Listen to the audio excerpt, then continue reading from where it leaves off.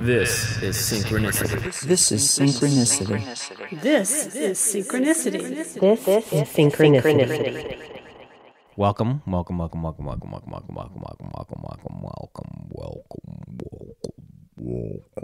There's no audio effects on that. I did that with my voice. Welcome to today's show. My guest today is the awesome leader, fearless leader of Feral Audio, Dustin Marshall. Dustin is a really cool guy. That's the common denominator, I think, in a lot of my guests. They're all cool. I'll try to get some uncool people on, so, we can even it out a little bit. But Dustin Marshall, alas, is a cool guy, and he runs Feral Audio, which is a podcast network, which is, just go there, feralaudio.com. Check out all of the podcasts that are there, comedy, entertainment, really cool stuff, like really awesome.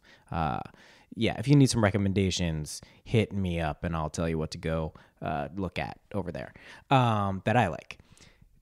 Dustin also works for Starburns Industries. He's working on a new show for HBO, he's the audio engineer called Animals. That's coming up. And so he's an awesome guy. That's his professional life. Outside of that, one of the more interesting people I know, and when I say I know, I've met him once, talked a couple of times, but I follow him on Twitter. And I think Twitter is an excellent way to learn about someone's Twitter self, which is not necessarily who they are as a person, I found, but gives you some insight into their inner workings, so to speak, if they choose to use the platform as such. Big Twitter fan. But I know that Dustin is a really thoughtful, intelligent guy, and we go into a lot of topics here. Some of which is about podcasting. Some of it is about mental illness and mental health. He gets pretty deep and pretty heavy with a lot of this stuff, but honestly, these are some of my favorite conversations to have in life, let alone on a podcast. So, take a listen going forward. It's one of the longer ones I've done. It's about an hour something or other, hour and a half. But I think you're really going to like it and get a lot out of it. I definitely recommend sticking through. So, okay, without further ado, here is Dustin Marshall. Thanks a lot. Yo, what's going on?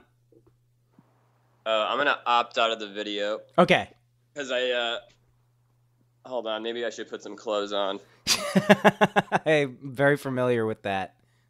Saturday, dude, I was dancing at a 90s club. I heard Van Halen. I saw on Twitter. Yeah, that was fucking hilarious. Hold on a sec. Yeah, no problem. Yeah, my friend was just like, do you want to see Van Halen? Because I know a guy who can just get us in. I was like, hell yeah. Yeah, sure. He's amazing at guitar, too. I mean, it's like not a normal level of guitar playing. I think a lot of people don't understand that. He's like... No, he's there. He's like the last guitar virtuoso. Like, yeah. There's not going to be another of that dude. And like, there was like 15 minutes of the show, maybe even more, where he was just like riffing and improvising. And it was just it was beautiful. It was like, he doesn't have a delay pedal, but he uses his fingers to make it sound like it has a delay pedal. That is awesome. Yeah, no, I know. I went at school, someone who I grew up around here, we were roommates, and he was really into like progressive metal. So like Yngwie Malmsteen, like all these really Dream Theater, but they always, all the metal people had like a ton of respect for Van Halen, and I never forgot that. It was just like, yeah, even those shredders and stuff are like, wow. I mean, David Lee Roth is like the fucking strangest human being, dude. He, in the middle of a song, they were just jamming, and he went on the most transphobic, racist tirade, and he was just like, I was in Oklahoma, boys look like girls, it's weird, right? And it's like, it's a Japanese girl, I thought she was a boy, but she's still good at math. We're like, what the fuck is he talking about? That's great. That's awesome. Holy shit. All right. So, okay, yeah, I don't really have any specific format or anything for this yet, but I am, like I said in the email, basically just starting out with people who I think are doing really cool stuff, and who I also think kind of have a unique perspective on life in general, not just life, other things too. So I thought, I follow you on Twitter. I know we've hung out once in the city, and we have a lot of mutual friends, but you definitely fit the bill for that type of person. So thank you for taking the time to do this on a Saturday. Also, that's really cool. Yeah, thanks, man. You guys are the best. Yeah. We hung out once, but I feel like I've known you guys forever. Yeah, it's cool. I feel kind of the same way. It's cool. So I wanted to start with Pharrell, naturally, and for a couple of reasons, not the least of which is, in some ways, by proxy, you're kind of the impetus, by proxy, like I said, for MindPod Network, and a lot of the ways that you've run and kind of set up Pharrell feed into what we're trying to do with MindPod Network, albeit kind of different content on some level. In some ways it's not, but kind of the ethos behind it. So in your own words, describe what Pharrell is and kind of the ethos behind it. Well, I also got to say, Duncan was like, this guy Ragu, he's awesome. Him and Ramdas want to do a podcast. You got to come and let's just help him start a network. So much like he did that, he was the guy who was he basically shadow produced Pharrell and helped me do that too. So yeah, I mean, wow. And also Duncan on the Lavender Hour, Chris Hardwick was a guest, and he was like, "What's a podcast?" So wow. Duncan is quietly behind everything in podcasting. Wow. But so yeah. That being redundant, I guess the short, because I tell a story all the time, but I got involved in podcasting when I was in college in Madison, Wisconsin, and I was always a huge comedy fan, and as a kid I grew up in Mr. Show, but then I was about 19 or 20, the Mr. Show DVDs started coming out, and I just got really, really into it, and this is pre-YouTube and stuff, and I heard about Comedy Death Ray, the live show in UCB Franklin in LA, and then I was just always into comedy the same way I was into bands and shit. So then first thing was I was a Loveline fan, and then I didn't ever hear Adam Carolla's radio show, but I followed Dino Stamatopoulos on MySpace, Dino from Mr. Show and Late Night and all this stuff, and then he was like, "Hey, I'm on Adam Carolla's podcast." And I was like, "The fuck is a podcast?" Yeah. And then I opened it or I listened to it, and it was just mind bending, the most. Because you have Dino is the most transparent, honest person ever, and Carolla too, and it was just the most raw conversation between two adults. They were just saying shit that I had never heard in my life, and my brain, my brain just opened like a sponge. I got so excited, and I downloaded every single one, and then I found out Scott Aukerman had one and stuff.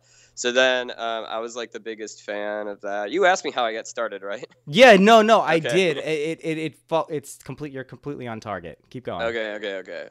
This is 2010, and so okay. I was truly known as the biggest fan of Comedy Death Ray Radio, which is Aukerman's awesome Indie 101 show that he started doing as a podcast, and he was way ahead of the podcast curve, and he was just bringing all the fucking comics that were in LA that I would never be able to see, and doing and it was just awesome. And so I got addicted, and then so I went to the Just for Laughs festival in Chicago, and met Scott and James Adomian and this guy who was meeting with Scott and was pitching him on doing a podcast network.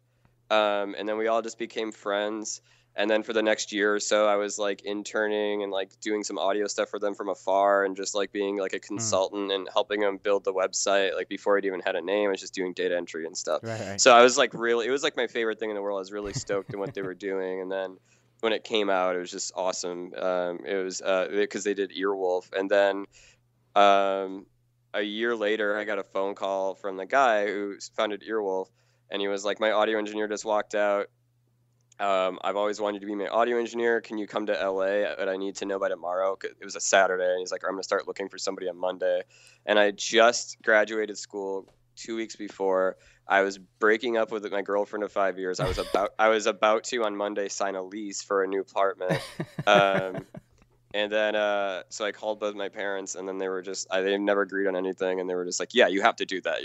Your whole life, you're going to regret not doing that." So then, put my stuff in storage, came to LA with like 2 carry-on bags. It was my first time ever on a plane, and then Holy shit. just got off the plane, and this guy from Earwolf picked me up, and he was like, handed me an iPhone, and it was Scott Aukerman and Zach Galifianakis like welcome me to LA. That's cool. And it was just this really surreal thing. And then I was there for about 10 months, but on day 1 I pretty much was like, oh, this isn't what I thought it was. And that they were, and then I slowly figured out, because I was becoming friends with all these people and meeting comedians and friends, and they were trying to control me, like, you can't be friends with these people, blah, blah, blah.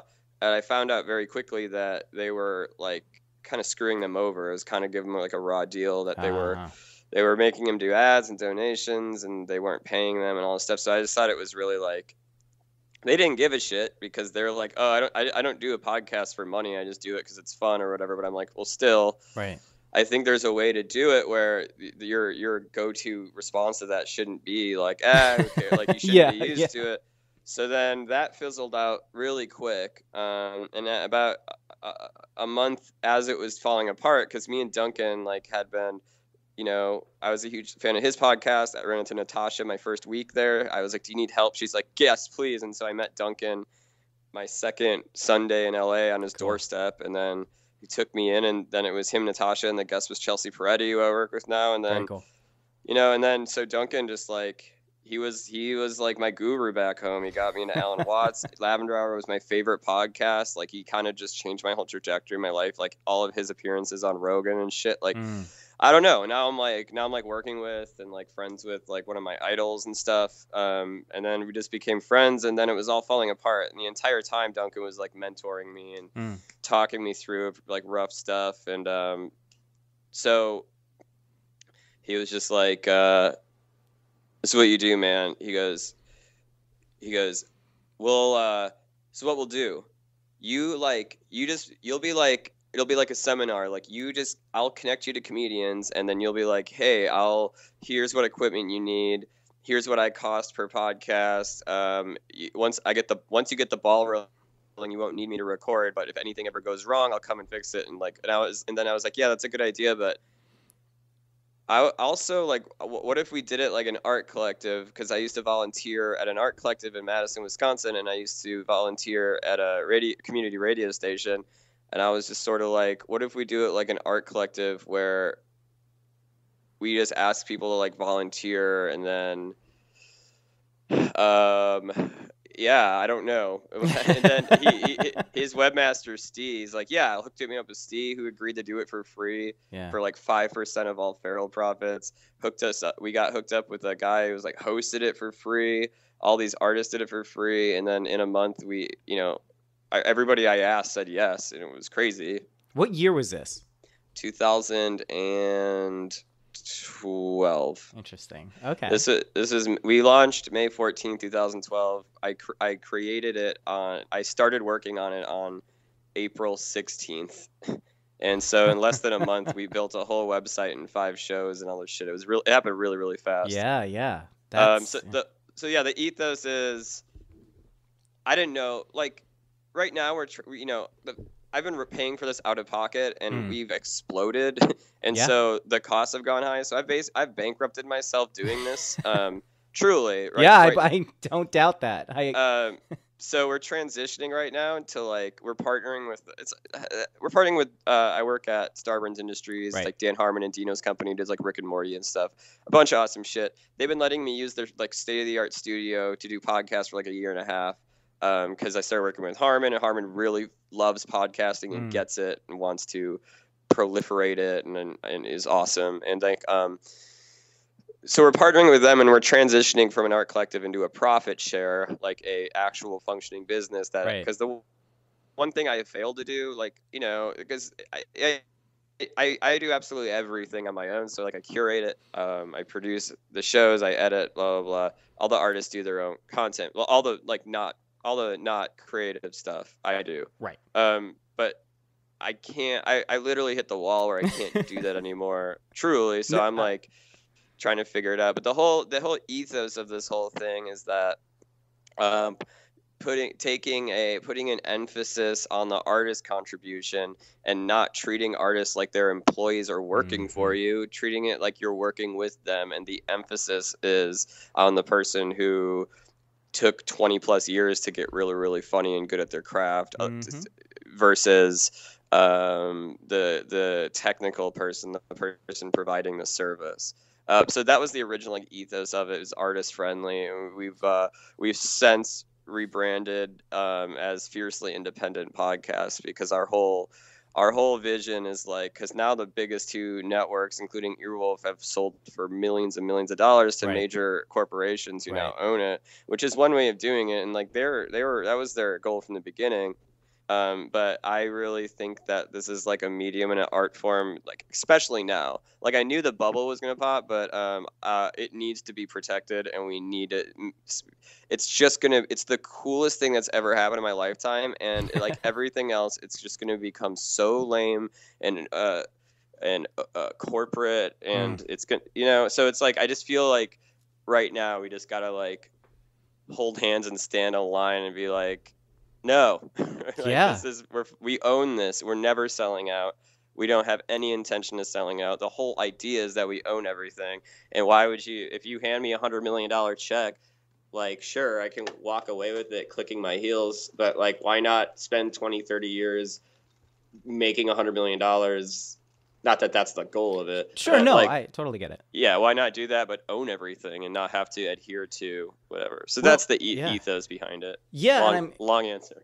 Good, no, perfect, amazing answer actually, because the parallels between podcasting right now and the music industry are clear in the sense that there are a lot of people who are going kind of the corporate route. That's the way that this advertising model is going to work. It's going to be a straight top down, one of the verticals that a marketing person can understand clearly.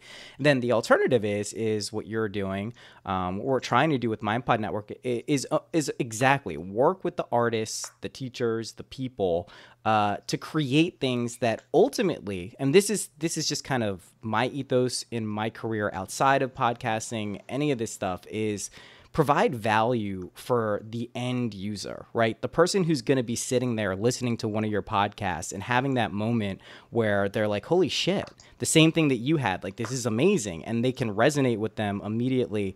That's super important, which is one of the main reasons I actually wanted to have you on here. Is I see you fighting for that in a way that is quite honestly extremely refreshing. Like, I went to a music school, Berklee School of Music, and to see how many talented people basically got chewed up by the system that exists. And Berkeley is kind of like a mini music industry. So for people who don't know and aren't plugged into any kind of like creative industry, it's kind of a nightmare situation. You have middlemen basically leeching off of really talented and typically compassionate and kind of awesome people, just taking a cut that's just like destroying not only the creativity in the process, but just kind of like diluting and making stuff kind of shitty. So that's truly like what the way you just broke that down is perfect. And I also, on the same token, can relate to kind of the position that you're in running this thing, right? I mean, it is, when you keep saying like I bankrupted myself and I kind of hit the wall, I know what that's like. I personally haven't bankrupted myself, but in terms of time and energy putting into running something like you're running, it becomes your life, right? I mean, you're fighting for something where the system is not set up to accommodate that. And when you're doing that, you can run into other stuff. So yeah, I totally think that was awesome. Yeah, thanks, dude. A couple to hit a couple of notes on what you just said is like, yeah, another ethos of our thing is cut out the middlemen. Like, that's the whole thing about the music industry and why it's a dinosaur and it's going extinct. Right. Much like, that's like TV is fucking dying, and then it had a renaissance where all these big shows happened because like they were like accidentally slipping through the cracks, letting good fucking shows come on TV because people weren't doing their job, which is make shitty TV. Yeah, exactly. But so yeah, this whole like why, that's the thing is like, we've always wanted to advertise. We just don't want to do shitty advertisements. Right. We don't want to do, you know, the same thing that everybody's doing, because if you a lot, the whole idea is like everybody's listening to these podcasts. It doesn't matter if they're networks. Like that's ridiculous, because I guarantee a huge portion of Pete Holmes or Mark Maron fans listen to our podcast, like Right, of Harmontown. course. So when you do an ad on Pete Holmes for Audible, and then Audible's done ads on podcasts for 6+ years, and then they come over to ours and they're like, well, you're not making any impressions. It's like, yeah, because everybody and their mom has made a Audible account already, because you're on every podcast. So like, what our whole thing is, like, our new model of advertising is sort of this lost model that Duncan Trussell is like masterful at it, which is like the live read. It's like an old school television and radio thing. You know, you'd have like Dean Martin on a talk show smoking and drinking with a bunch of like fucking being a bunch of guys being racist to Sammy Davis Jr. Yeah, and then he would stand up and he'd be like, all right, and he'd walk over and there would be some like blonde fucking objectified woman next to a giant thing of toothpaste and be like, so what's Colgate toothpaste? And he'd be sitting there smoking, making jokes. And like she'd be doing a thing, and he'd be saying, you know, it's like it was integrated, and the whole idea is like this is like when a show is like this is brought to you by something, that should be it. The idea of like interrupting the content and hammering in these schizophrenic ADHD, trying to get your attention, bizarre snippets of like that make no sense. Like all of a sudden it's like you're like watching like a family, and then there's a balloon, and the kid grabs the balloon, and then it takes off, and then it rains Skittles or something. It's like, what the fuck am I watching? So yeah, that's like it's all like people are everything that comes along. People just see an opportunity, business people, and they want to make money, and there's nothing wrong with that. This is like this is a zero judgment thing. Like it's not good or bad. It's fine. Like if you should, you know, there's a lot of people who are good at their jobs, because there's a lot of creatives that can't fucking keep their head straight. I mean, I'm more of a creative than a business guy. I'm fucking crazy. Yeah, really. But like you need an agent. You sort of need, when you're a creative, somebody to be like, no, you got to be here right now, and I'll take a cut. Like that works. Like that's a relationship. That's a symbiotic relationship. When you have all these fucking people that join the company that are just in between you, like leeching off of stuff, and the artists are getting paid the bare minimum, and the fucking middlemen and people are getting paid before the artists, like in the music industry, where they business costs are insane and always overhead, and so then they set aside an amount of money that they pay the artists. Like the artists aren't actually getting paid for album sales. It's just this really fucked up algorithm and system that no longer like serves anything. Of course. And also, you know, so it's like, me personally, yeah, this is my entire life since I started this thing. It's at minimum, with the exception of a few weeks, like 80 to 100 plus hours a week. It's the first thing I do when I wake up. It's the last thing I do. I usually record all day. I take like 4, 5, 6 hours out of my night sometimes to go drinking or hang out with people, mostly podcasters, and meeting people and making podcasts. But like, I like personally, I'm just like complete white trash. Like I'm coming from like complete white trash, like poverty, so everybody's like standard of living, like the old guy I used to work for, he goes, I don't know if I can do this. Like, I'm making no money. And then I went and saw how he lived, and I was like, he goes, well, me and my wife we're accustomed to a certain lifestyle. I'm like, okay, why don't you just get a normal apartment and like live modestly? So what I'm saying is that like I don't necessarily feel like I deserve anything. I don't feel entitled to anything, which, I mean, I'm not 100%. I'm certainly like constantly kicking and screaming like, why hasn't this happened yet? Like, this should have happened a year ago, or like, why has nobody fucking loved me? Natural human problems. Yeah, but like that, but you know, it is worthy of a life, because like without getting, you know, from a dark place, like when I came out here, I was in a very dark, suicidal place. When I started Feral, I thought my life was over, and I was like, well, this doesn't work. I can just fucking kill myself. Like that was where I was at, you know? Yeah. And so through this sort of dark, what you're doing is you're accidentally letting go. And then within the letting go, and maybe, you know, everybody was like, thought I was really confident when it was really, I was very detached. And I was just like, and I was like, I was being willed to do this thing because I like to do it, because I came out here and I really liked podcasts, and I was like, okay, I'm really good with working comedians. I just want to keep doing this. Right. Like, they wanted me to, when the Earwolf thing fizzled out, they wanted me to just, like, they did it in a way where they were systematically not paying me, so I would be absolutely, like, broke when they let me go. Right. Which I was, because they just wanted me to get the fuck out of LA with my tail between my legs. But then, you know, they did not think in a month, like, you know, I just wanted to keep doing it. Right. And in a way, it was an allergic reaction. It wasn't necessarily me going like, here's my middle finger in the air, but it was being like, okay, well, let's be open and transparent about it. Here's our business model. Like, you know, like, this is, I want to just keep doing it, but this is how I'm deciding to do it, or we're deciding to do it. So what do you think the connection is personally for you between kind of what you described as, you were saying you were suicidal and the dark periods of your life? Like, what has feral served? What role has that played in your life outside of, obviously it's something that has kept you afloat or is kind of a beacon for you, and your love for doing what you're doing seems to be in large part something that is like driving you.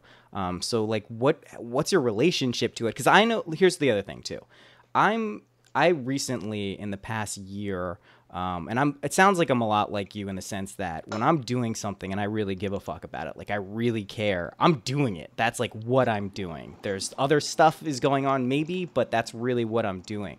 So what happens is I have a tendency to get so wrapped up in something that I then become kind of like the 1,000-hand thing, doing everything. You know, something's coming to me, I'm going to be on it, I'm going to do this.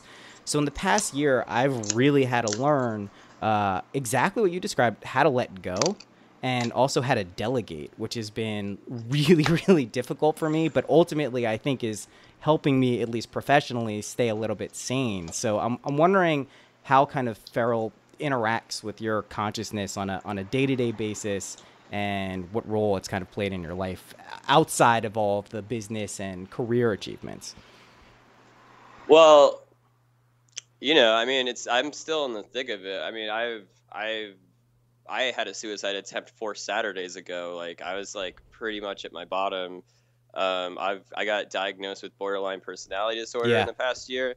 So I've been really like addressing my mental health like head on, and just trying to be open about that too, because I feel like that, you know, I feel like if I was having all these people tell all their secrets in their microphones, and I was trying to, like, you know, not be transparent, I'd feel really guilty or exploitive or something. So I've been very open about that, but, you know, it's a lot of hard work, because at my core, I'm a workaholic, which is a very romanticized addiction in our country, but it's actually very it's not so awesome when you're an actual workaholic. I mean, I was a workaholic in Wisconsin, working at McDonald's in a grocery store, like 6 a.m. to 2 p.m., 3 p.m. to 11 p.m. Like, I just, like, because the thing is that there is like a void in me that I don't like looking at myself, and like that's what's been hard in therapy, because now that's why I quit meditating. I barely meditate. I haven't meditated for almost like, well, I do a group meditation every week, but I haven't been having a strong practice in over a year, because like that looking inside myself and seeing that, like, oh, like underneath all these huge emotions and ambitions or whatever, there's like nothing. Like, I'm not like, it's a big fucking put on, and I don't really feel anything. So, well, what do you think that is? I mean, that's a really interesting. I think that's first of all, not to diminish it in any way or shape or form here, that's a very common problem. I think a lot of people, as soon as they start touching either on the uncomfortable patterns of thinking that they have when they start meditating, and I'll be full disclosure here, I am a terrible meditator. I probably get, if I'm lucky, 4 or 5 days a month, if I'm like really, really trying. And like, this is someone who I work with this stuff. All of my clients teach meditation, you know what I mean? Like, so I can relate to the difficulty that's going on. But back to kind of what you're describing is like the emptiness. What what do you think that is? Do you think it's actually a void, or do you like, what is that? Because this is a genuine question that I definitely don't have the answer to, but I think it's worth touching on. I mean, this is the whole Buddhist philosophy. There's two sides of the coin. That's what Buddhists strive for, is the emptiness, that like it's a big put on egolessness. Like in Buddhism, that's like a positive thing. But, you know, for me, it's like I have a deep lack of purpose and a very profound piece of like where I don't really have a lot of self-worth. So like I have to distract myself so I don't constantly have to like look inside myself. The result of that is a very, very dysfunctional personal life and a very functional career. And so like I'm just glad that like I take all this energy and I've managed to transmute it and focus it and find something that I love, because podcasting is like given me like all of my biggest dreams, worked with all of my heroes, all of my best friends I met through podcasting.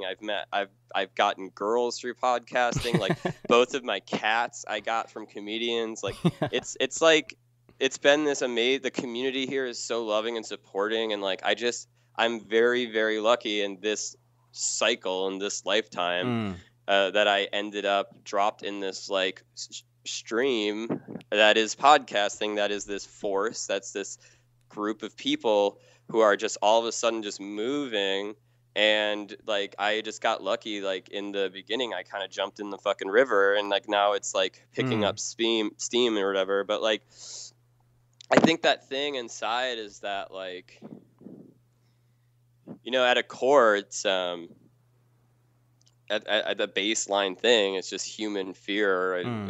If that's a fear of death, or it's a fear of abandonment, which is my biggest thing, or it's a fear of like that we're all alone, and that you really are alone with your thoughts and your pain. And there's some pain that you share, and then there's some pain that's yours, and that's completely private, and that's your pain. And like there's no way. Like we can have empathy for each other, but there's no way that I can go and feel your pain and you can feel mine.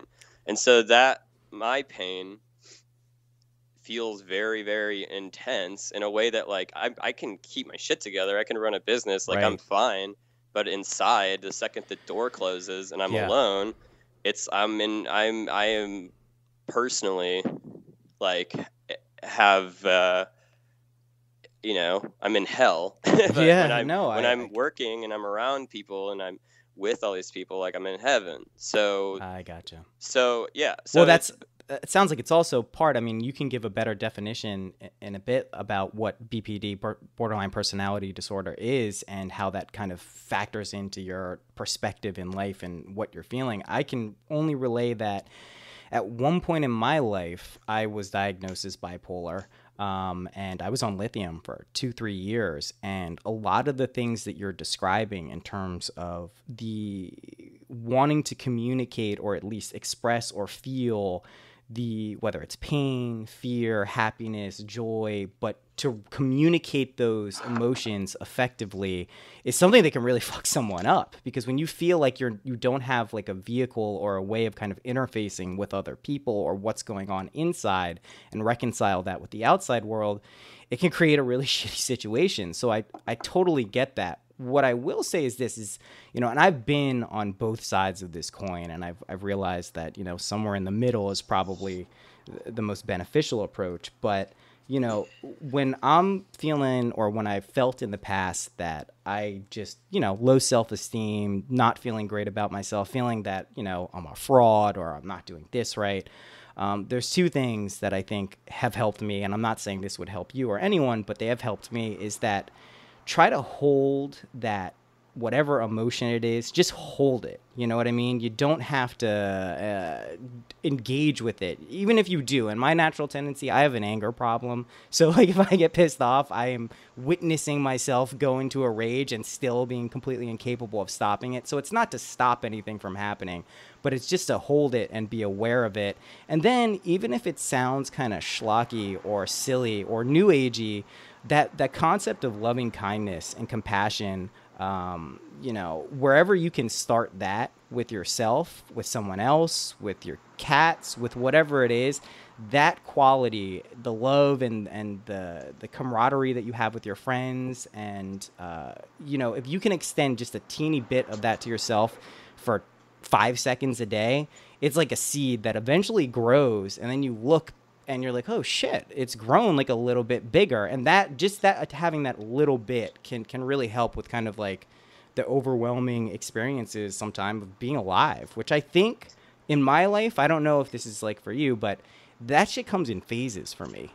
There'll be periods of my life where everything kinda is going pretty smooth, and then I'll just start getting on a roller coaster. And it doesn't mean that everything is out of control and I'm keeping my shit together, but stuff just seems to happen sometimes, and I think it's kind of cyclical. So yeah, I mean, I can definitely relate. Can you maybe go into, because another reason I'm thrilled to have you on here is the mental health issues are just something. Like I said, having been diagnosed and had some really intense experiences, I think it's something that we would better serve everyone, the world, if we started talking about this stuff a little bit more and bringing it out to the forefront rather than kind of having people feel like this is something abnormal, because a lot of people go through this shit, and talking about it is important. So, yeah. Yeah, I mean, that was beautifully said. I also am bipolar too, which seems to go hand in hand. I was also misdiagnosed as bipolar and not BPD, but I am bipolar too, and I have a very, very nice. My psychologist is really good, and I go to a community place where it's all social workers and people getting paid shit. And I have a very nice medication regimen that I'm on. It's just really nice, but lithium's fucking hardcore, dude. That's like zombifies you. That's like a really intense fucking drug to be on. I think that I'm starting to be more open about it because my mom is severely mentally ill, major borderline personality disorder. I have not talked to her in 4 years after like a major suicide attempt and just like a very toxicity. But there is, in my opinion, an event horizon where I feel bad because the baby boomer generation, like was in every generation before it, is supposed to like repress all of those issues and not share them. And then, they're just like lost. And they're from a generation where they just didn't have the internet or access and didn't know what was going on with them. Not that I feel like we have better tools now to at least assess what might be wrong with us. Right. But there's only one way to do that is get diagnosed by a professional. And it's also very hard to find a good professional because a lot of doctors and psychologists and psychiatrists are shitty and they're shitty at their job. Yeah, not all of them, but a lot. I'd say I'd say like 70% of them. In my opinion. I was gonna say a little higher, but sure. Yeah. But you have to shop around, and it's like you have to get second opinions or whatever. But anyway, I feel like, because right now, like, my way of coping with my darkness and depression is to constantly make fun of it. Like, everybody's like, your tweets are really fucked up.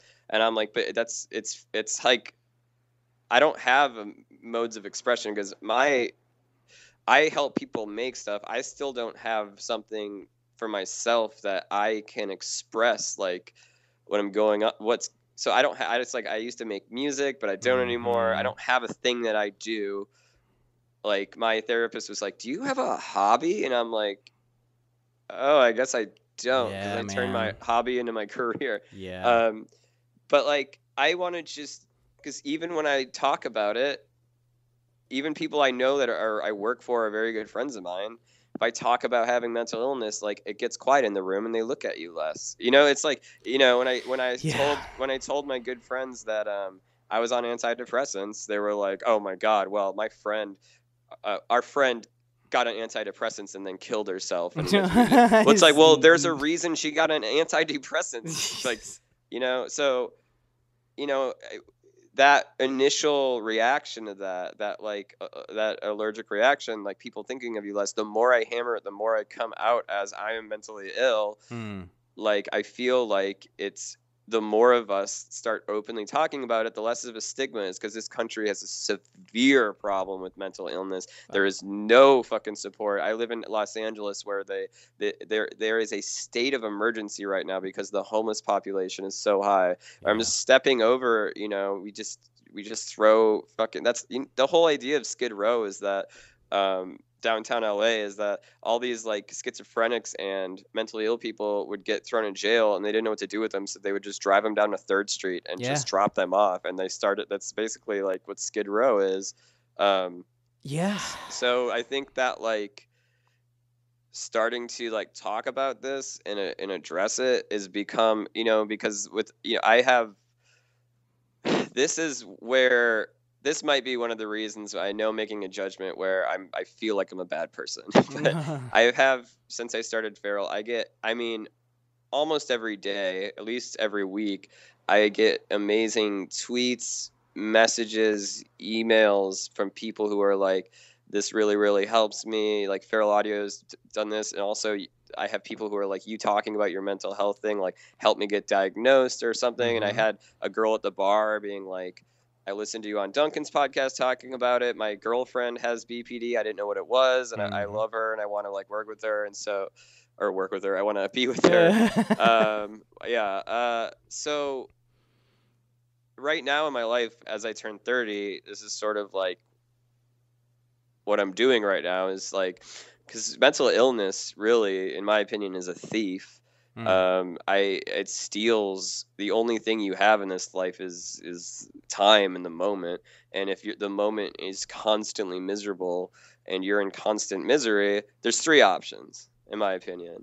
The first option is to just continue living in misery and being miserable and never addressing your issues and just sort of like going about your life with never really like tackling it. 2 is just like, even if you're putting your tippy toes in the water, just trying to work on yourself, whether that's therapy, exercise, meditation.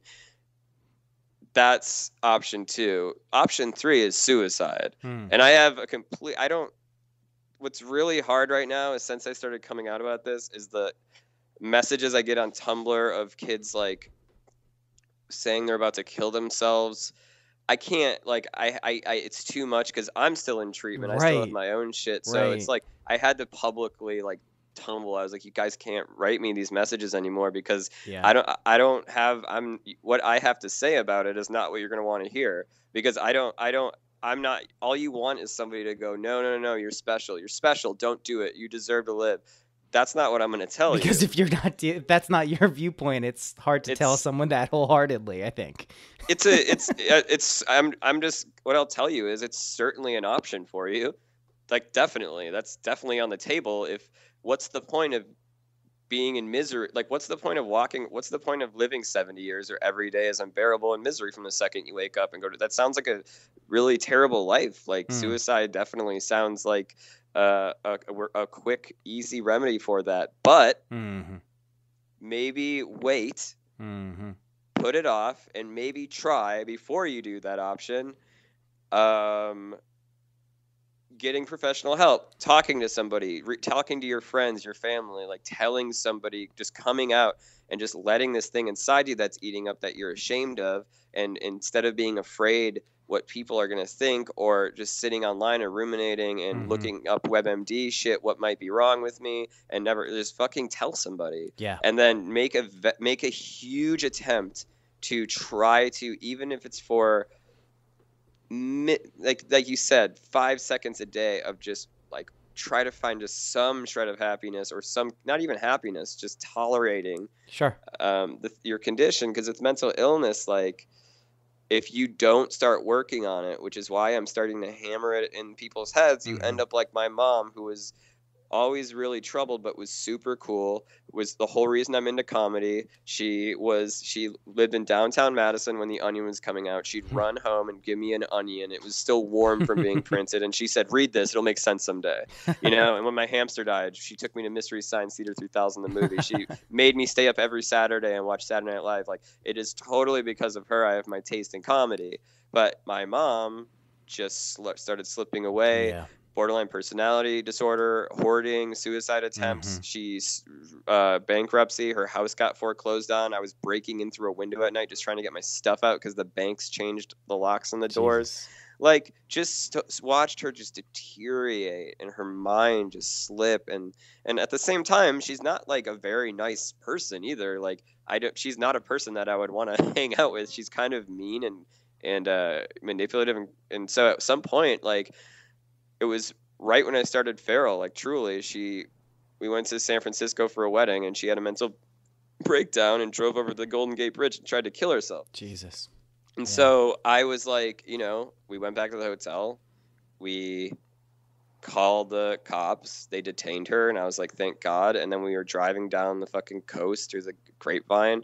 And I was like relieved. And I was like, oh my God, she's going to get help. She's going to get help. Yeah. She's hyper intelligent. She has a huge IQ and she's a social worker. She managed to talk herself out of lockup and then they were trying to call me to verify it, but they couldn't get a hold of me because I had no reception. So she like talked herself out, and then she went and disappeared for 2 weeks, and either was going to kill herself or was completely wanted me to think that she was. So I spent 2 weeks mourning my mom. Like, I mourned her. I thought she was dead. So then all of a sudden she came back out of nowhere, and I was like, no, this is exhausting. I already mourned you. This is too much of my mental energy. And what I've done since I've removed that toxic person from my life is start a fucking podcast network and do all this shit because my brain is freed up. And like, you know, that might make me a shitty cold person where like I'm sure that I still feel like I'll definitely, when she does commit suicide, which is going to happen someday,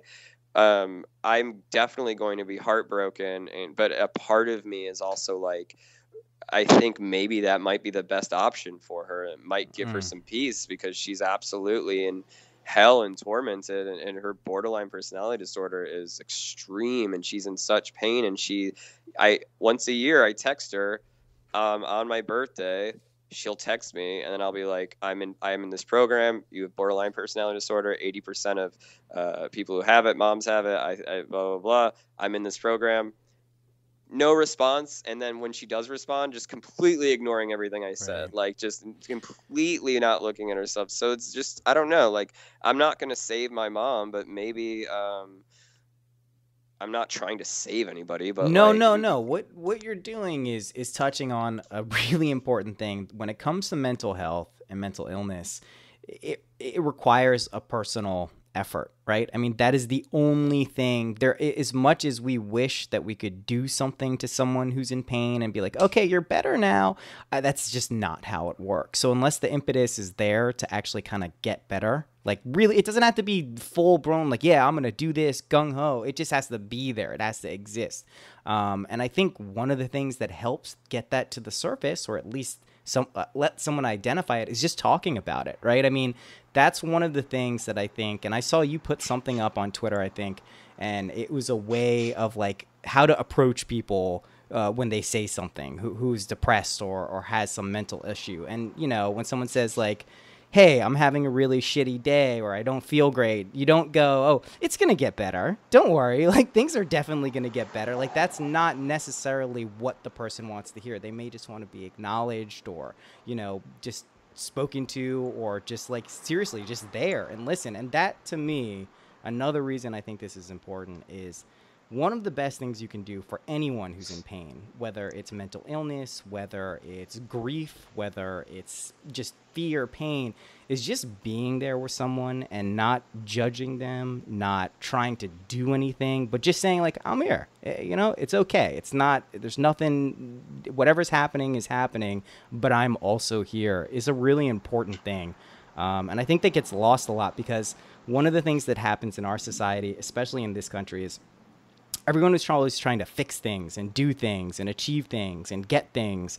And when you apply that to people, sometimes it doesn't work super well. You know, that's not exactly how people work. It's just kind of how we're used to working. So I think that's really powerful what you're talking about with your mom. I mean, you know, one of the other things, and this is maybe a little over the top for a lot of people, but I've also found, and I feel sometimes weird saying it, But whether you believe in a higher power or anything or not, just saying some type of, call it prayer if you want, but just wishing well or putting something out there psychically or thinking it can actually have an effect on external reality. I think anyone who's taken psychedelics enough times might actually have that experience too, but I think that kind of underlies the structure of reality, of what's going on, which kind of brings me to the next thing I want to touch on with you.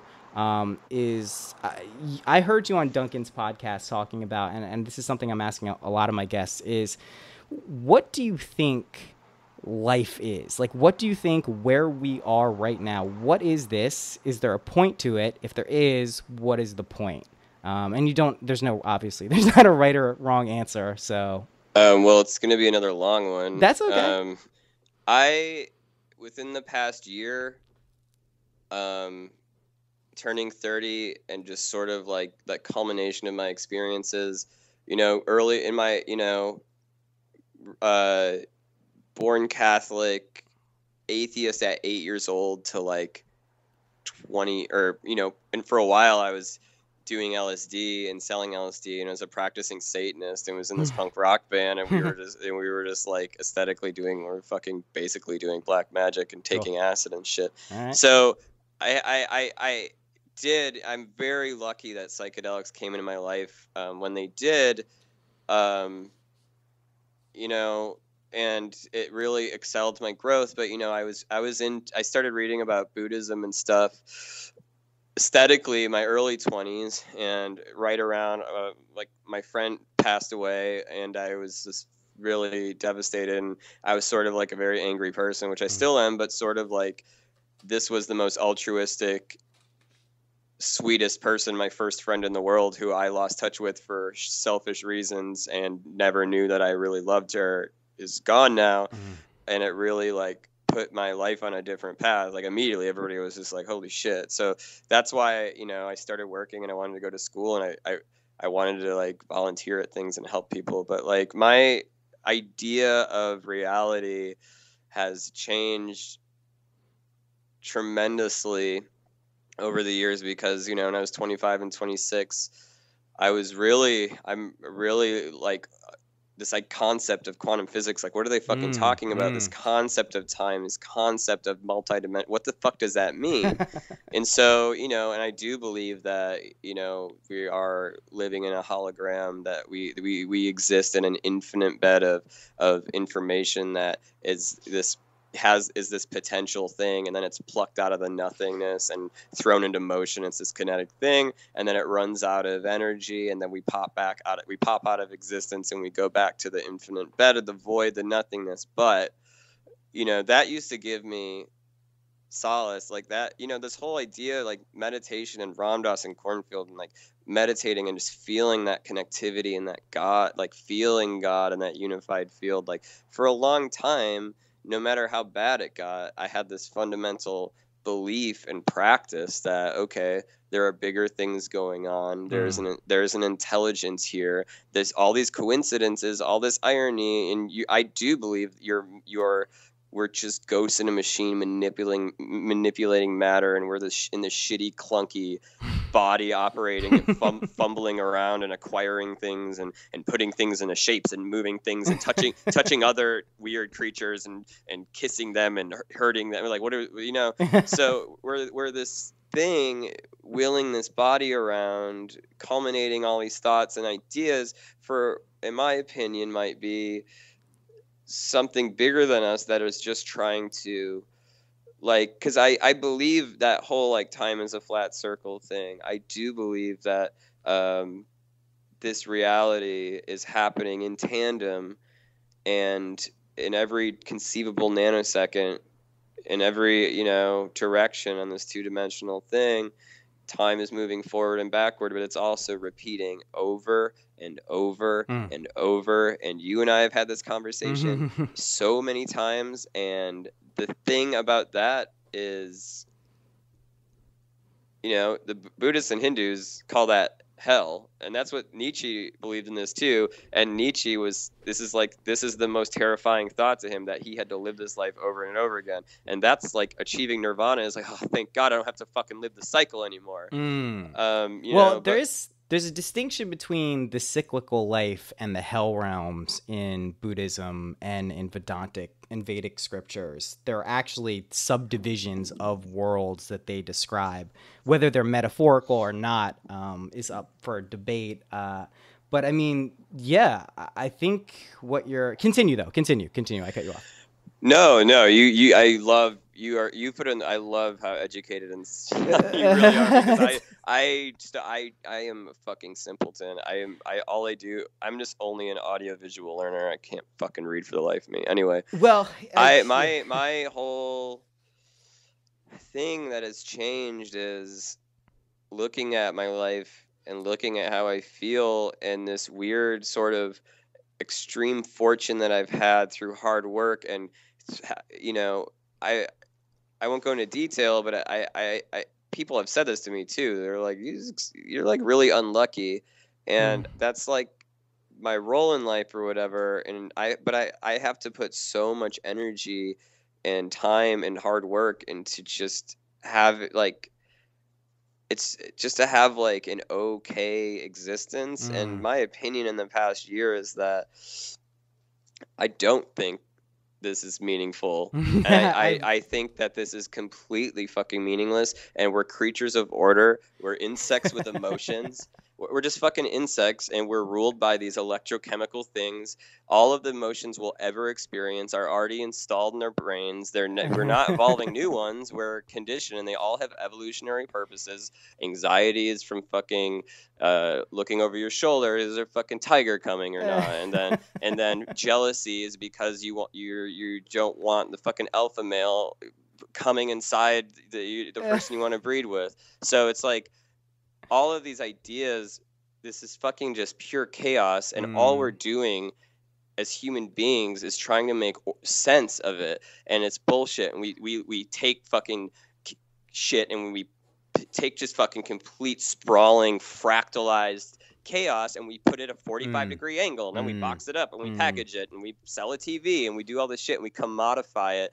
And what we're doing is like, we're just these creatures of habit and repetition, because if we don't come home every day and see the fucking front door, or we don't fucking see these familiar objects, we're just completely schizophrenic, caught in the thing. And I think this idea where every time in my life I was like, wow, isn't that a weird coincidence, dude? Isn't this like trippy? Isn't this fucking like ironic? I don't think that anymore.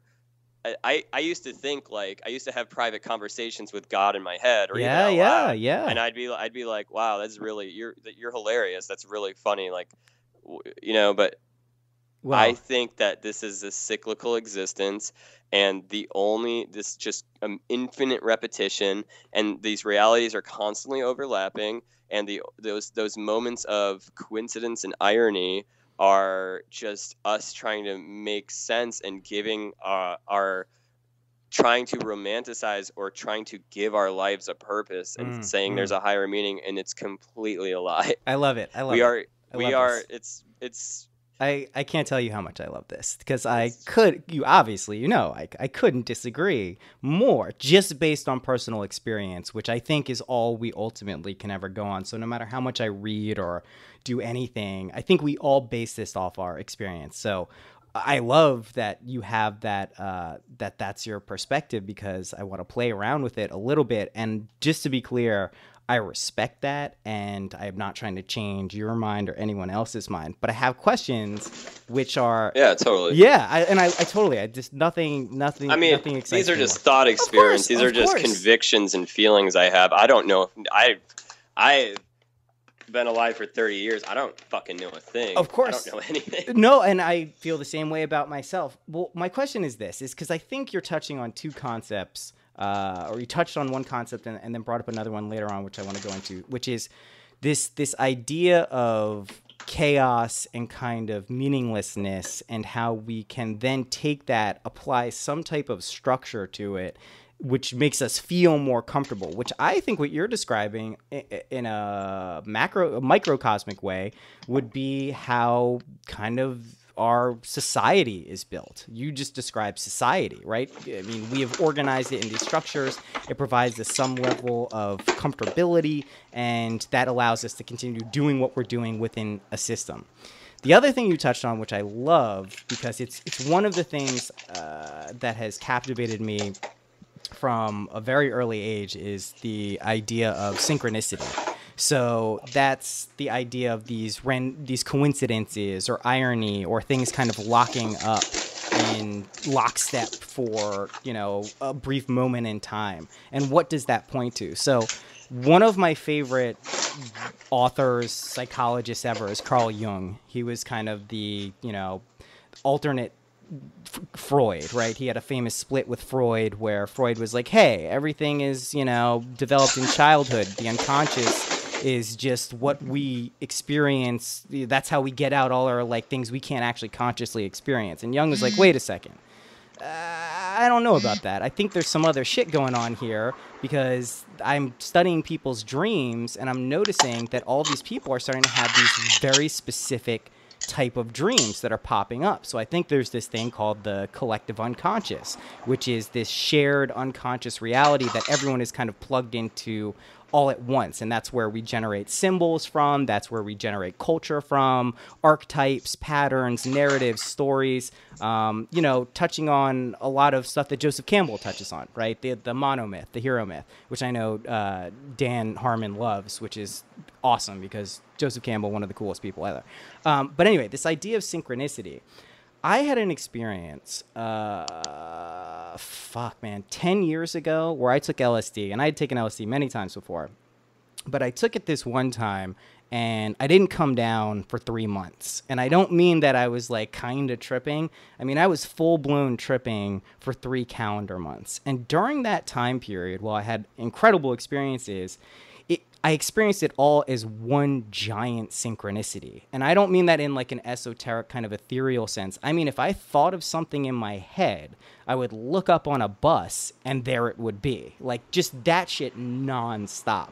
So since then, and while it was going on, I'll point out that it was completely overwhelming to the point where you have no ability, or I didn't have any ability to consciously interact with what was going on. I didn't have any kind of retrospective awareness in the moment. Well, this is happening. What is this? 2 years, 3 years later, when I started to kind of unpackage it, I tried to put in context what the hell was going on. I also started working at the same time with Ram Dass's foundation, Love, Serve, Remember. And, if you look at my career now and who I work with, all of these people, Ram Dass, Jack Kornfield, all these people, you'd say, oh, well, this guy was, really into this stuff, and that's why he's working with these people. The truth is I had read the name Richard Alpert, but I was far more familiar with Timothy Leary and psychedelia. I didn't really know who Ram Dass was until about 4 years ago. I just happened to hear Raghu on Duncan's podcast.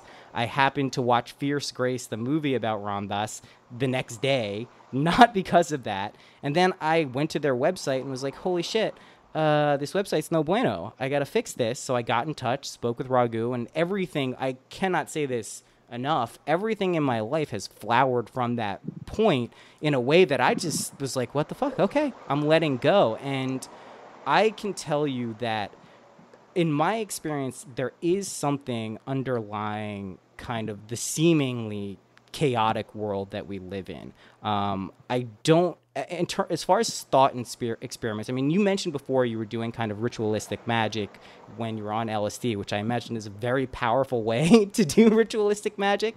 But simply by changing kind of the inner workings of what's going on internally, depending how much, willpower and intention you're putting in, you can change external reality. If you're into, and you mentioned quantum physics too, which to me is fascinating. One of my favorite things about quantum physics is, right, so they deal with the Plancks, right? 1/1000th of an inch, right? That's one Planck. That's the quantum field that you're referring to. This is where things do not work like Newtonian physics. They don't work like, oh, thing is mass, it goes here. Things are changed based on whether you're looking at them. You experience it as a particle or a wave, right? It's very subjective reality. that reality also interfaces in with our own physiology, which is the synapses between our neurotransmitters in our brain are 1/1000th of an inch and smaller. So the things that are actually generating our conscious, thought and way of interacting with the world are actually in the quantum world.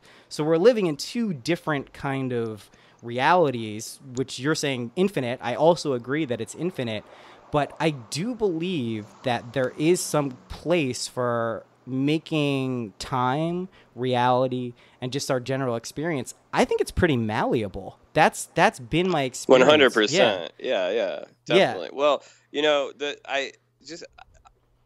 just that,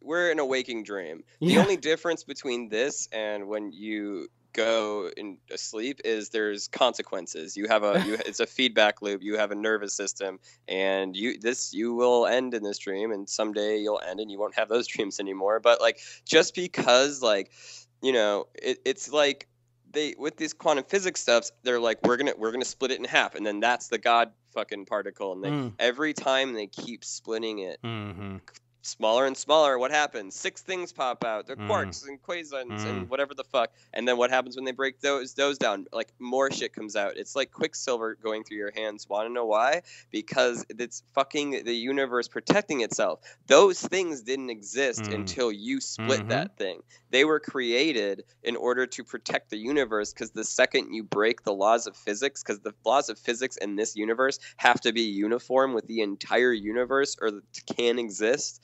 So once you do that, this whole thing's gonna fucking pop out of existence in a Planck nanosecond. And it's Alan Watts too. He one of my favorite Watts things is he's giving a lecture, and he's just like, we look out in the stars and we see that it's constantly moving away from us, and we're like, oh, it's moving away at incredible speeds. He's like, if you're not trying to chase it, it won't do that. Yeah.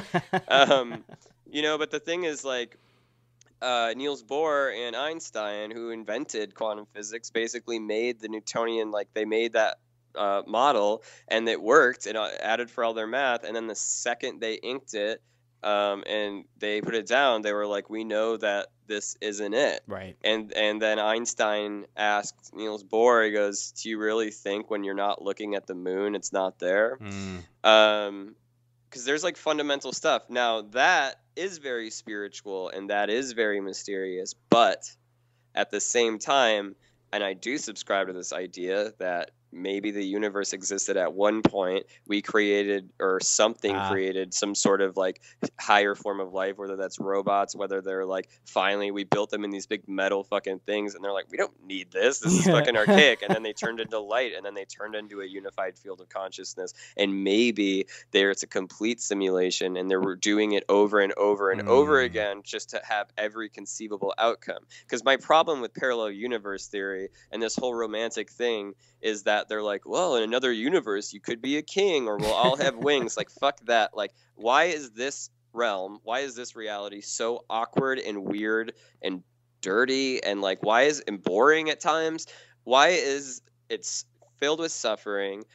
My fundamental belief, which I think I've said on Duncan's podcast, is that we're constantly, every single cycle, those little quick quantum bits, all of our cells are just in a nanosecond, you're dying a nanosecond before or later. Yeah, constantly. You mentioned it's just like a terrifying. And that's what's creating different outcomes. And that's how Hitler doesn't get born, because a fucking car, every realm, every nanosecond inches towards him when he's 8 years old and finally fucking knocks him out. Like, I think it's this repetition. And that, to me, is very magical and meaningful. But at the same time, these beings, these fourth dimensional things that, you take psychedelics and you go outside of it and you realize it's a big meat puppet show, and you leave your body, but then, what's the significance in that? We're not going to ever get to experience that just because we're like making out with God when every time we take huge doses of LSD,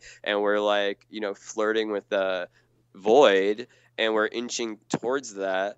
And like, I don't think that necessarily. I think that no matter how much you're trying to strip away your ego, when you're taking those psychedelics and you're going to those experiences and it's revealing all this stuff to you that's already apparently in your mind, or whether your brain's a radio transmitter and receiver for consciousness. Right.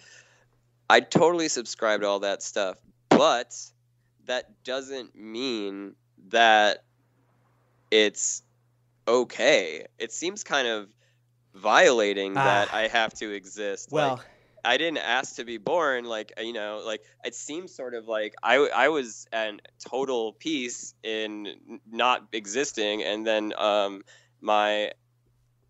for some sort of trajectory plucked me out of non-existence, and now like I gotta feel pain and deal with all this shit, and I have to do all this paperwork. It's fucking so pointless. Like, what are we doing? I get that. I totally get that. And what I think is going on is this. I think, you know, we're sitting there either in the void as consciousness, whatever. And I do think, whether it's conscious, like I'm going to do this, or some more kind of karmic law, I think we incarnate, my hunch is we incarnate to experience life exactly like this, into a realm that is rife with suffering and trials and tribulations. And I don't think it's pointless. I think, and this is the way I look at it, the worst periods of my life, like the absolute worst periods of my life, I've learned and grown more from those experiences than when I'm, you know, super fucking content, you know, watching football and like, you know, eating a hamburger or something, right? Like that's just I'm placated at that point. So I think kind of, this is a Ram Dass thing. He says, you know, the suffering of our life is the sandpaper for us to experience our incarnation, right? It works away all of the shit that's not real. So you keep whittling down into what is real. And the Buddhist concept of emptiness is a fucking dagger. It's really, really difficult and weird to kind of get into, because the Dalai Lama, there's a cool book. It's really heady. I actually couldn't get into it that much. It was fucking mindfuck. But it's the merging of emptiness and bliss, and that's what we're actually striving for. So there are these two separate concepts, and the unity of those in the Venn diagram is nirvana, is the peace that we're all trying to strive for. And whether it's a cyclical existence and it's just a self-generated machine that's happening, I don't know. But I do think that we go through these things not in kind of like a Nietzschean no reason that this is happening, but that we've actually either, like I said, consciously decided to come here, or karmically have decided to come here by previous actions that have reverberated back through countless dimensions in time and space. And I think that's what it is. That's my hunch. I don't know. I don't remember my past lives if I've had them. I don't know what happens exactly after we die. And I don't think anyone does until they experience it and remember it, if that's a thing that people do. So, I mean, that's my viewpoint. But I gotta tell you, I love Ram Dass and Cornfield, and you know, in Loving Kindness, you know, in this program, dialectical behavioral therapy is based on a lot of Buddhist principles, and they fucking talk about loving kindness all the time. Like loving kindness, it's like a college course, right? Yeah. It's like a huge section of it is loving kindness, but like, okay, so yes, what suffering is just change. We're in a constant state of change. Like Einstein said, before the Big Bang, there was perfect uniform order. And then the Big Bang happened, and this whole experience of us experience time linearly, even though we know that it's not a linear, but we're trapped, and we're literally, it's like when a bully grabs you by the back of the head and fucking puts your head in the toilet. We're being forced to experience this linearly, and it's that, like, as Einstein says, the only reason everything moves forward linearly is for complete entropy.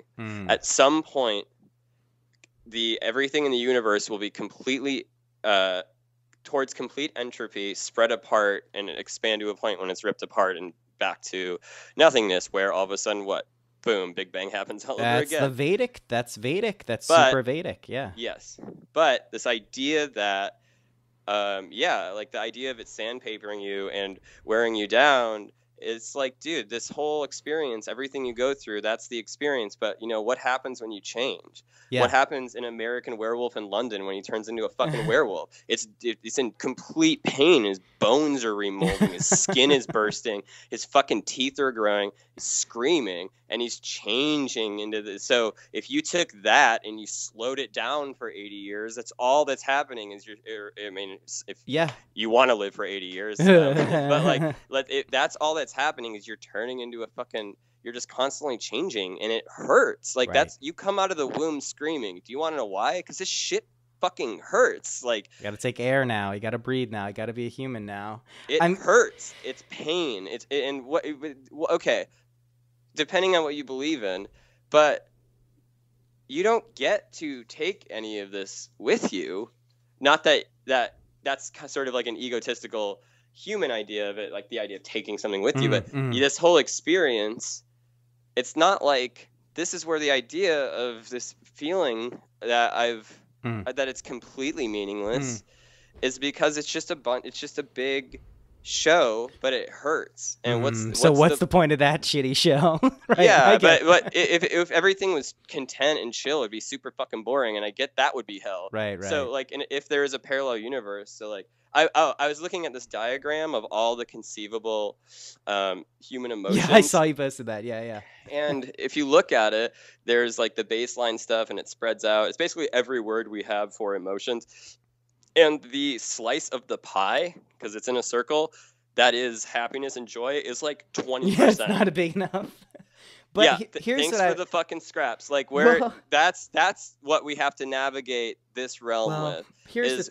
Struggling to be happy, that's not a gift. That's fucking a curse. Like struggling to just be happy and okay and just to like tolerate the pain. That's not a fucking gift, man. We're something, some sort of creature, some sort of dimension is. I don't think it's a friendly fucking thing. I think that it's a big meat grinder, and it's just like. We're being tortured. It's paradise and it's hell. That I believe. I think it's neutral, right? I mean, I think intent and a lot of other things go into this that color our experiences. And I think what you said about suffering being change is spot fucking on. And I think what causes the pain with change is us identifying things that are by nature impermanent in this temporal reality as permanent. So we're like, this is great. This is the thing that makes me happy. I want this. And then knowing it's going to go away, that sets up kind of a paradigm that's not a good situation for most people. So I hear you on that. I think though, here's what I asked, right? So if this is, let's just take the Ram Dass concept of sandpaper, or life being sandpaper to rub away the other stuff, right? What is the purpose of that, right? That's not a good enough answer. I'm totally with you. That doesn't explain it to me. But what I have found, paradoxically, in a lot of ways in my life is the more you kind of look out for other people in certain ways. And what I mean by that is don't ever take care of other people at the detriment to yourself. That is fundamentally not taking care of other people because you're not taking care of the person who really is going to make that stuff go. But you learn these lessons, right? This is the Maharaji thing, Neem Karoli Baba. Really, really simple. Feed people, love everyone, tell the truth. That's his whole thing. And if you just take that at face value and attach to everything that's going on in life, it might not work out exactly how you want. But the longer you hone in on certain concepts and ideas in this life, I've found that it does, if not change your external reality, at least change your internal reality, which is enough for most people. Because if I said, hey, listen, Dustin, I've got this pill, you take it, you're going to feel fulfilled, happy, loved, every positive emotion, and you're still going to feel the negative ones, but you're going to be able to hold those in perspective too, get the full gamut, but just feel right. You'd be like, fuck yeah, I'm about that. So what I think is there is a place and kind of a roadmap for everyone to get to those places. Whether we get there or not, I have no fucking idea. I don't know. But I think that there's little concepts and things that we can key in on. And part of the process of being alive is meeting people, finding out about ideas, concepts, feeling relationships, positive emotions, negative emotions. And they're kind of tools. They're little like things that push us along and kind of reveal what this whole fucking thing is about. Now, get back to me in 5 years, like it could have completely changed my mind. I'm not saying that this is it and I figured it out in any way, but I have noticed these tendencies that seem to be principles of life that seem to open up over time. And one of the things, I mean, to tie it back to Farrell, I mean, it seems like in a lot of ways, this thing you have set up through your experiences in life is kind of like a manifestation machine. You know, it's manifesting things that you are actively working towards, and it's creating those things, relationships, people, opportunities. And I think that's in no small part because of you. I mean, it's you. You're creating those things, and that process, I think, can be applied to anything in life. It doesn't mean it's like a magic spell or a potion and things work, but it does mean that there's a relationship between what's going on internally, what you're doing constantly, and what happens in the world. It's kind of like ritualistic magic in a way. But yeah. You know, that pill you're talking about? Yeah. That, like, happy pill? It exists. It's called Vicodin. Yeah. I fucking hate Vicodin. I am not a big... I love fucking opiates. Anyway, yes. We have, like, the best thing in the world is friends and community. And that's the idea of building a community, because we're all in this shit together. Right. And like we can have these shared experiences, but that's why we help each other, because we're all in the same kind of pain. Yeah. And to different degrees, and there's different types of people. And so this thing with Farrell, this is all accident, man. This is like, I didn't plan on any of this. Right. Like it's bigger than me. It's really like, you know, it's not selfless what I'm doing. It's completely self-serving, because it makes like, it grants me opportunities to be around the people that I admire and all this shit. And it gives me, it's completely about me. And it's completely about, because it's all the only thing in my life that gives me any bit of comfort and happiness. So I'm addicted to it. But it's both. It's also selfless. Listen, I mean, I am in not a completely different situation, you know, working with MindPod Network. I do it selfishly because I like being a part of something that is working, that I think is helping people. But on the same, you're doing this ultimately because with the first way you described how you got into podcasting is you heard something and connected with something in a way that you said, holy shit, I get it. This is what I want to fucking do. This is something I'm interested in doing. I'm going to do this. So providing that for other people and just the platform, more than just the content itself, but the platform to do it. I mean, I think it's an incredibly awesome thing, man. I really do. I think you're totally onto something, whether you realize it or not. You know, feelings of self-worth aside, I think you're a pretty fucking awesome dude, man. So Thank you. You too. No, and that's like, you know, these are all thoughts. Like I too have. This is this whole pessimistic thing is really who I am, and like me like sitting here like trying to like be like you guys. No, don't do it. No, and I want to be, because I feel like you guys are right, and you guys are the real deal, and like you're putting in the work, and dude, you're working with the most important people on the fucking planet, in my opinion. Like. What you guys are doing isn't just entertainment and comedy. It's like comedy may help people and all that shit. But you guys just are as like, valid, man. But just as valid. Making it a network for free and broadcasting this type of ideas and stuff you're doing, it's really important, and it's going to save people's lives and help people.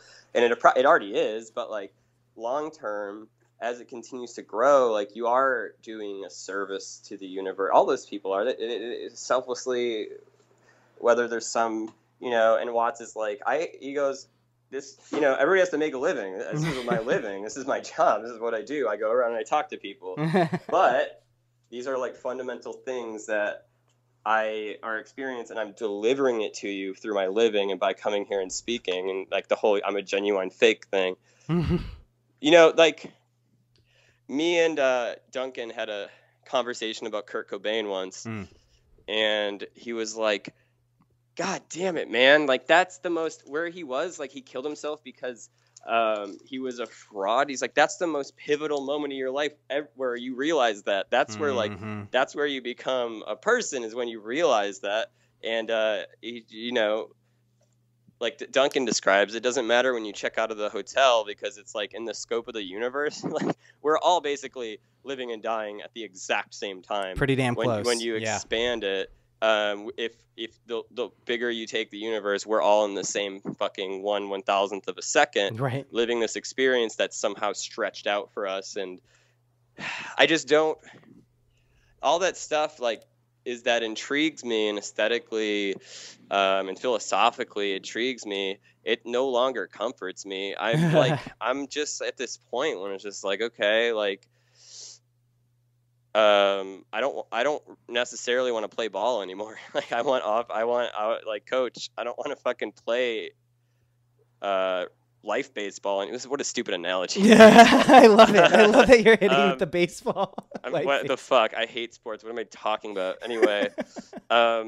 yeah. So I at this point in my life, it's the culmination of my experience. It's like, you know, 2 years ago, it's like fibromyalgia or arthritis or whatever the fuck I have. My body just starting to hurt. I already feel my body changing, and I'm slower, and I'm a better person now. Like I am still arrogant, but I'm slightly less arrogant, and I've done things that I'm proud of, and I've lived all these experiences, but I've lived a lot of my dreams right now. But now what I have to do is, if I want to stick around, well, I don't have a choice. Someday I won't, but if I want to hang out for a while, like I want to have a personal life. I want to feel like, you know, I just went through the worst breakup of my life. We both got diagnosed with BPD in our relationship. Oh my God. It was a really, really bad fucking breakup. And I lost my car. I went broke. It was all hitting at once. And then I was just like, you know, I'm okay. I'm really proud of myself for what I've done. Hey. I'm ready. Like I'm ready to go. Mm. And so I was like, I went on a huge alcohol and drug bender where I was trying not to wake up, and it was 5 days. I think it was over Labor Day weekend, where I was like, you know, 5-day blackout. And I woke up, and my dear friends Dave and Courtney, I woke up on their couch, and they were like, come here and get a cup of coffee. What's going on? They like, you know, scooped me up and took care of me. And then they're like, dude, we just lost our friend to fucking drugs. What are you doing? You can't do this. Right. And then, you know, it's like the second I left, I just started up again. And I was just going through this thing. And then every time I've hit rock bottom, without romanticizing it, has been a transformative moment. Right. Whenever you hit the floor and you decide to not just lay there and drool until you starve and die. Anytime you hit bottom and you're laying on the floor fucking writhing, can't go on anymore, the second you stand up, you are making a decision to live, essentially. In my case, I had a very, very rough night where I could not let go of this fucking relationship. Yeah. I had nothing. To me, all I had was this relationship, and she was over it and had moved on, and I wasn't. And I was clinging to it, and I was like turning into like a drug addict. Yeah. It's an addiction. I was acting like a crackhead. Yes, and I know it. And then like I was just like, peace out. I had a fucking noose just tied in my apartment, just hanging around forever, because I taught myself how to tie it, and then I was like, I don't know if I can make another one because I'm really shitty at this. But I had it hanging out. It's a good thing to be shitty at, by the way.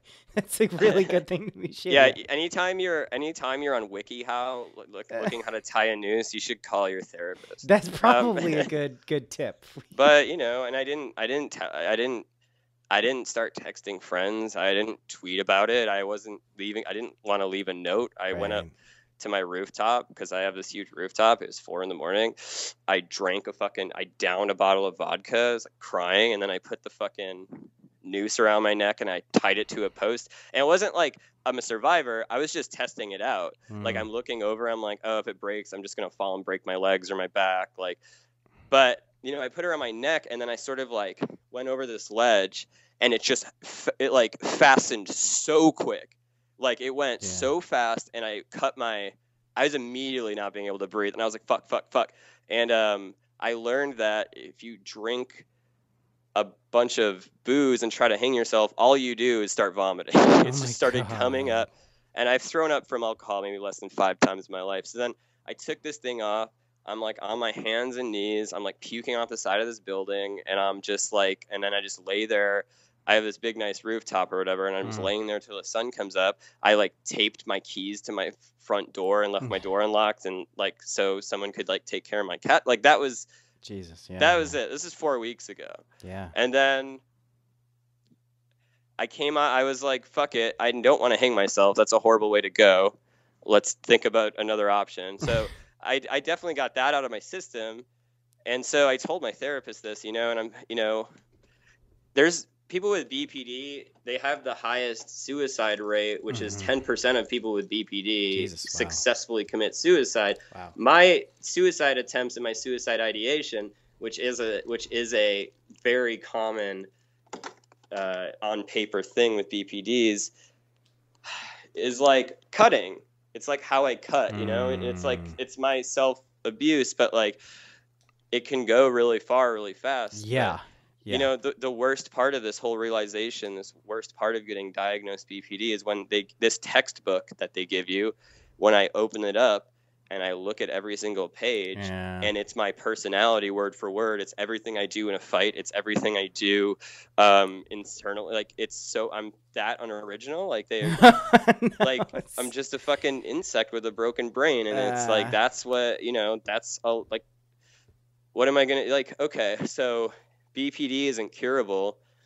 It's an emotional dysregulation disorder where you experience emotions like very intensely. You also get to experience joy and happiness in the rare moments, and sex and food and music. Like I get to experience that a little more intensely than other people do, but more often it's the negative qualities, right? Yeah, but like so it's like a year-long course. It's like a college course. You do this whole thing twice, and you just learn these skills. You learn how to have interpersonal relationships, and every time your emotions flare up, you learn how to like cool down, and tip, and you put ice water in your face, or you leave, and you breathe, and you meditate, and you do all this stuff that it's all about regulating your emotions. But at the same time, like I have to like sit here every day and battle my brain for the rest of my life. Like it's exhausting. Yeah, I mean, I totally understand. I think anyone who's had any type of mental discomfort, extending that out theoretically for your entire life could be a daunting prospect.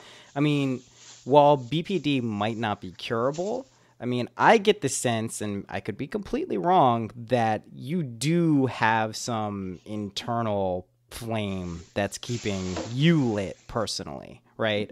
I do believe that. And I think, BPD, bipolar, schizophrenia, these are labels for things that people have observed over a certain period of time and applied to characteristics, right? Symptoms.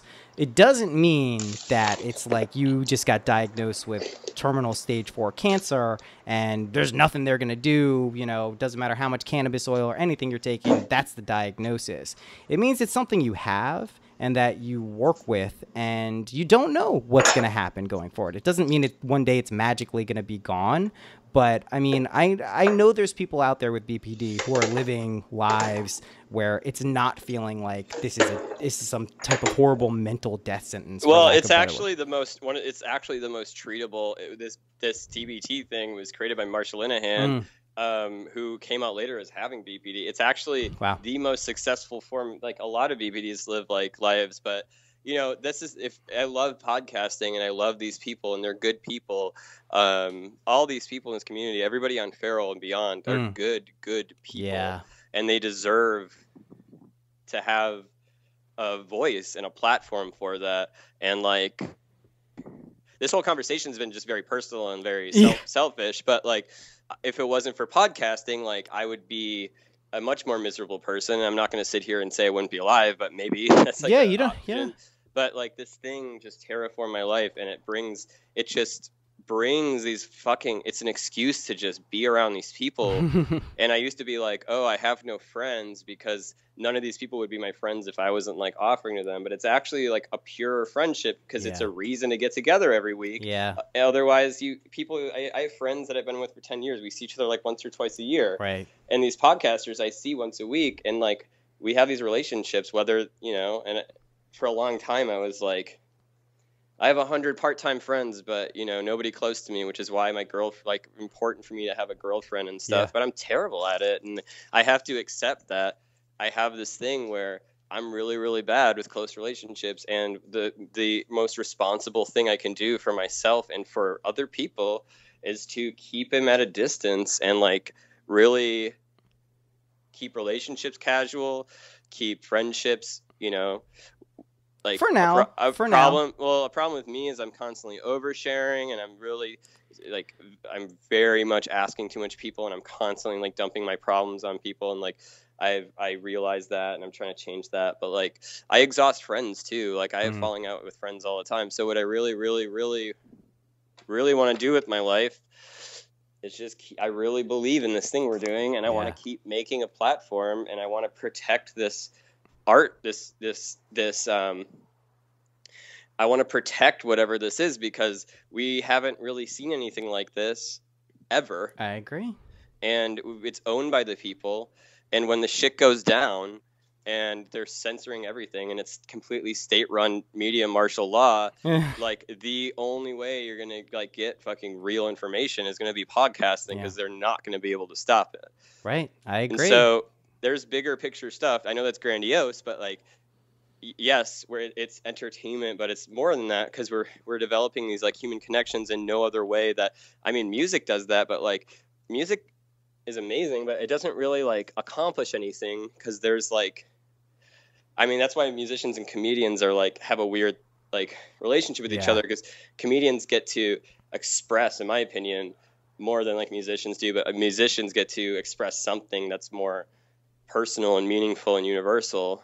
So I don't know. There's just all these ways to convey whatever this fucking thing, whatever this experience is, whatever we're doing, whatever this unified field of consciousness is making us grow out of the earth like flowers and pollinate this place with our ideas and our love and our sperm and babies and fucking communities, and like we're pollinating this place, and we're doing a shitty job because we're destroying it, but whatever.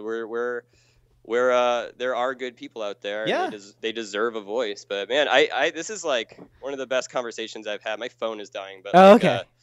I could talk to you for another hour, but yeah, man, no, and I gotta go to this Tim Heidecker thing later. But dude, this has been fucking awesome. I definitely want to do it again, and just personally, listen, and I mean this seriously, and I say this to a lot of people. Some people take me up on it, some don't. If you ever need to talk about anything, just text me, call me, whatever, dude. Like seriously, I think I think what you're doing professionally is really awesome, but I think you as a person, dude, like I can see that you both sell yourself short and don't sell yourself short, but I'm happy to encourage the not selling yourself short, because man, you're a pretty fucking awesome guy. So thanks. Yeah, you too. Thanks, man. And I mean, having a conversation that's not being a podcast, I mean, I don't know. I don't know about that, dude. Okay, dude, congrats, because like I could never. I like guesting on these now, but like I could never host one. It terrifies me. You're good. You're good at running an hour. So congrats, thanks, dude. man. But yeah, let's do this often, man. Yeah, I'd love to. Cool. All right, brother. Thanks, man. Hang in there. Take care. All right, be easy. All right, bye.